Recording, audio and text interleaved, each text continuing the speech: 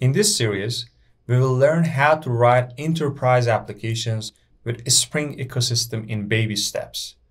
This series is designed for total beginners all the way to become a senior Java Spring backend developer.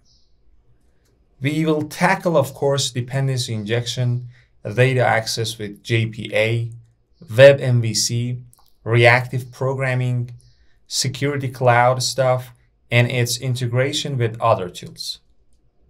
First, we will talk about the history of Java Enterprise frameworks and explain how Spring came to be and why we choose Spring over javaee or its younger brother jakartaee. Then we will enter the dependency injection part.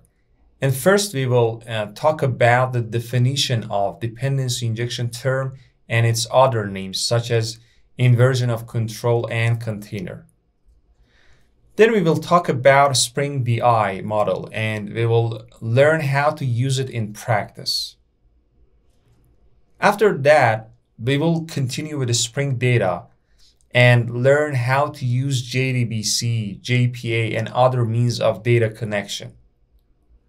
And then hopefully, we will learn about security, Spring Web, and other projects under the Spring umbrella.